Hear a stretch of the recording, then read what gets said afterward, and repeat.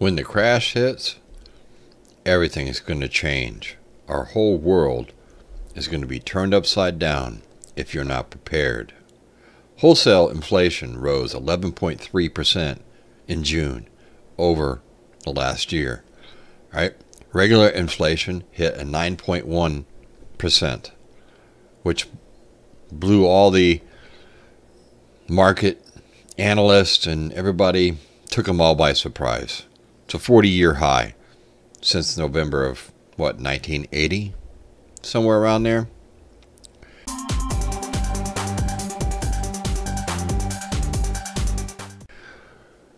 Listen, folks, there's reasons why you really have to be prepared, and this is one of them.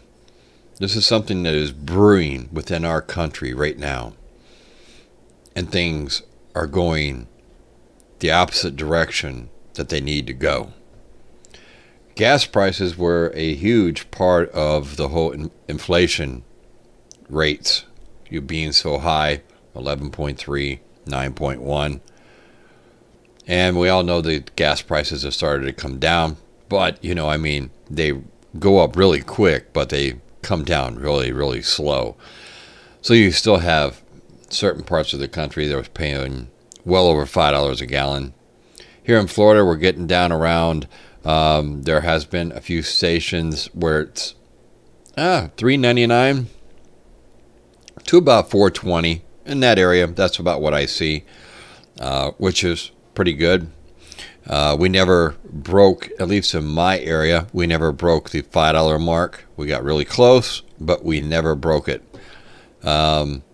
before the prices started to come down from their historical highs. When this crash really hits a lot of Americans, it's going to be really ugly. The number of homeless people in this country right now is estimated at about 552,000 people. And that's around about 500,000 individuals living in a state of homelessness. They have no place to go. Things are not looking real good for them. And as all these prices and everything keep rising, those numbers are going to keep increasingly going up. With no end in sight, these folks have no hope.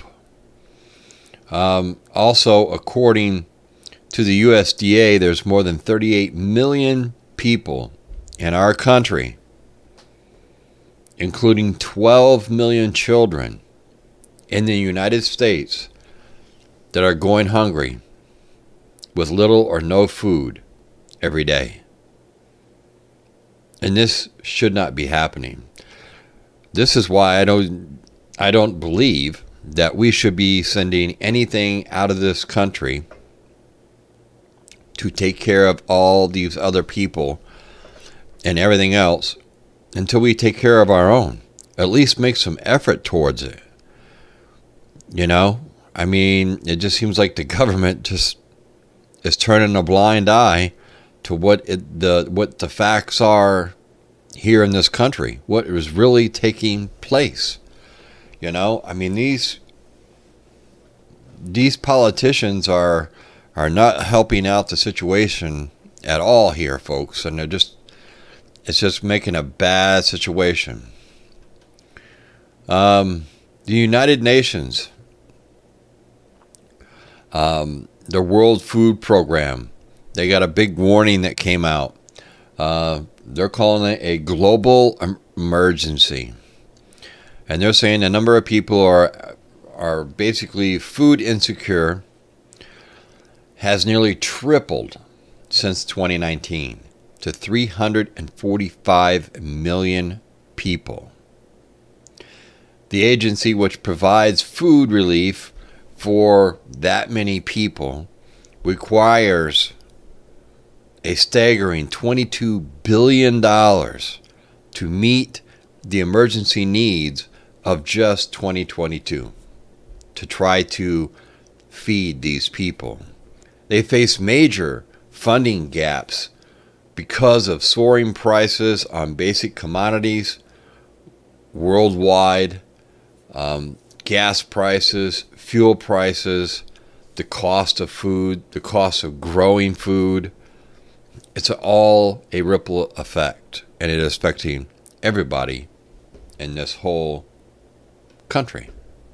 In 2022, the food prices are expected to rise again by the end of this year and be somewhere in the neighborhood between 8.5% to 9.5%.